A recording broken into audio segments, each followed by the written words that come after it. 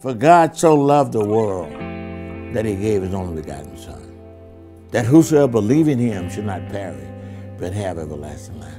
We're going to perish with these guns that we made. Guns make it easy for violence to be ramped up, amped up, and to feel almost as impersonal as email, because you're far away and you point it and you shoot.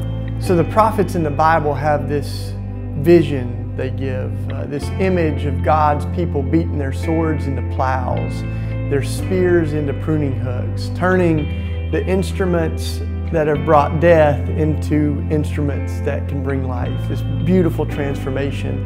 And it ends by saying that people will study violence no more.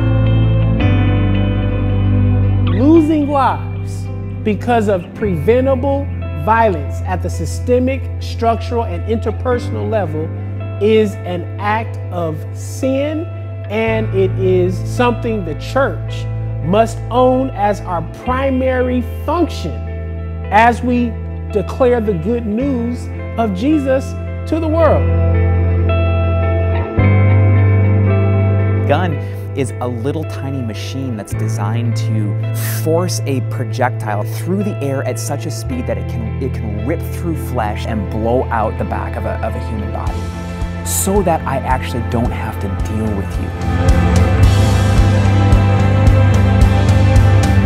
If being Christian means to be Christ-like, there is nothing Christ-like about these weapons.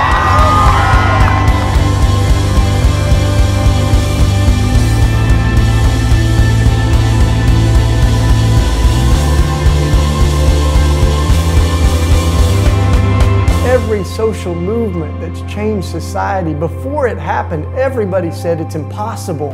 And after it happened, everybody said it was inevitable.